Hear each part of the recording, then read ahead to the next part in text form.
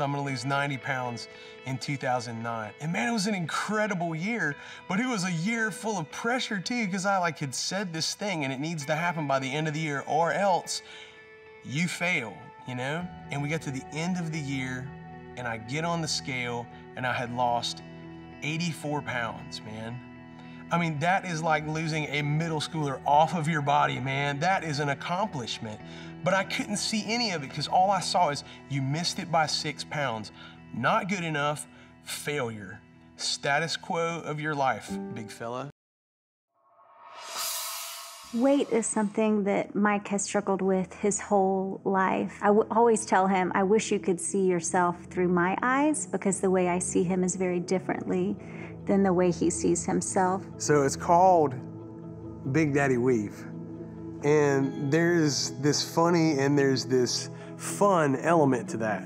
But it's also this other thing, or at least in the past it has been this other thing. Early on as a kid, I learned that if you make the joke that you're scared everybody else is going to make, that sort of gives you the power in the situation in a way. For as long as we can both remember, our family has struggled with weight issues. And everybody always asks you when you're the fat guy, like, do you hate your mama and that's what you got mom issues? No, man, I just love hot dogs. You know what I mean? Like straight up. Where's your lunch, dude? Tim's making it on the bus. Eggs and sausage. Dude, eggs and sausage, that's keto friendly. And that's actually what I'm needing like right now. For the first time ever, the whole tour has decided to do a diet, if you will, together. And we're all doing the keto diet. To say that we, as the Weaver brothers, have been through every diet that is around is probably a safe bet. How are you doing with it, dude? Are you staying I'm making it. I'm alive and I'm here. And we've done well so far. The whole family's trying to do it with me. When they first started saying it, I didn't know if I was in or not, dude, you know? I can remember literally as early as like in elementary school, you know, being on diets. It would just could gain weight so easily, and I feel like I was eating the same stuff that other people were eating, but still, I'm the chunky kid, you know? Well, the only thing that made me do it was the 5 band guys doing it together. Together, yeah, and it's even more that unity thing for everybody, you know what I mean? So it's like, we're the ones that really need it, but they're really supporting us in that, and I appreciate them, dude. That's good, dude. Me too. It's a constant battle. There's been great victory through seasons, you know, where you see weight loss. And then there's been times you just see it come right back to you. It's hard on the road to do this because everywhere somebody's got a pie that is their grandma's favorite pie or whatever, you know, and we're trying to hang in there and do this. Dude. There you go. Oh, thank you. That's what I'm talking about. Eggs and sausage and bacon. You get bacon and eggs, and I don't understand how. I need to talk to my wife then, right? That's what living right's for. Dude, well, I'm in it if you're in it, dude. Yeah, man, I'm in. Let's go. On. Keto away. Yes, sir. I am ready for the battle of Mike's health and his weight to be one that we're talking about victoriously, that it's a victorious announcement. So I started working with Big Daddy Weave about 5 years ago. I do massages during the day, and then I take care of catering and make sure everything is out for people to follow their ketogenic habits. Slowly but surely, everybody's starting to feel a lot better, and we're about to see some weight really come off, and I'm just blessed to be a part of it. I love these guys. I've known them all for 20 years. What's up, buddy? Ruby. Hey, man. Dude, the keto guru.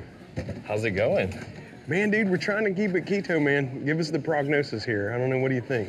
That's very well done. It's happening.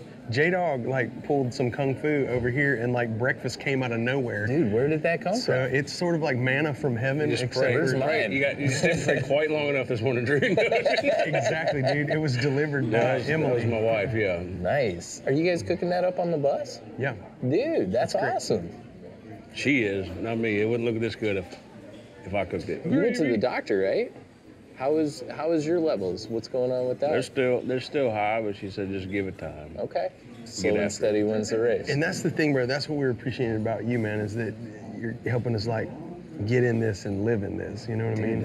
I'm actually selfish ambition. This is how I eat. So if I can get you guys to do it, then it's easier for me. So. That's awesome. One thing I love about Drew is he is tenacious, keeping on us, you know, and it's out of love. It's not out of, you big fat thing, what's wrong with you? You know what I mean? It's like, hey, you can do this, you got this. And he's working his tail off to make sure we got shakes, make sure we got all the things we need to have to be successful. What's in the shake, man? What's in the magic shake every night? There's macadamia and pecan nut butter that we're making with that blender, peanut butter, protein powder, cacao, raw cacao, hemp hearts, chia seeds, pink Himalayan sea salt, and MCT oil. So. Nice, man. Well, that has helped me tremendously in the show, man. It's like I really feel like after the last couple of weeks, I start to really crave what that shake is, man. Praise the Lord. Super proud of you guys for sticking with it. And yeah, man. We're gonna get it. We are gonna get it, dude. Thanks, Guru Drew. Yeah, bro. Guru Drew. So how do you think it's going with the keto diet? It just seems like I got so far to go again, you know? Back in 2008, a friend of mine had made this weight loss goal that he was gonna lose 80 pounds in 2008. And I was like, dude, well, it's 2009 now, and I'm gonna one-up you, you know? So I'm gonna lose 90 pounds in 2009. And man, it was an incredible year, but it was a year full of pressure too, because I had said this thing and it needs to happen by the end of the year or else you fail, you know? And we got to the end of the year and I get on the scale and I had lost 84 pounds, man. I mean, that is like losing a middle schooler off of your body, man. That is an accomplishment. But I couldn't see any of it because all I saw is you missed it by 6 pounds. Not good enough, failure. Status quo of your life, big fella, you know? He was working so hard, and when he didn't make that, that was hard. Just seeing him, it was just painful. It was painful to watch the person that you love the most not reach this goal when they had done this incredible thing. All he saw was the failure. Food is like medicine, man, to me, and it always has been, you know? It's been like my drug. And then starting the keto and getting through like the first couple weeks of it, and man, nothing moved. And I guess I don't know if I'm doing something wrong or what, but I know I gotta do something, man, you know?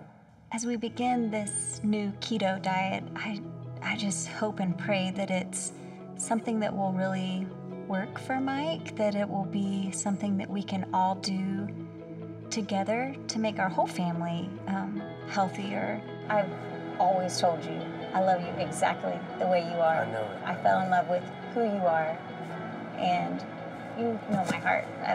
It's never about that. I just want you to be healthy, and I want that spark of confidence to come back, and that you excited to go outside and play with the kids to come back, and not just be hurting. And so I just want it for you.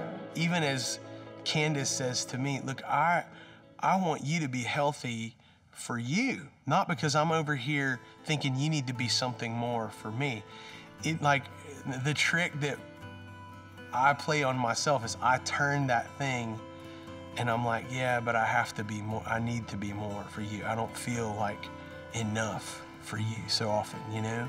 But I think you often don't feel confident in yourself. Right.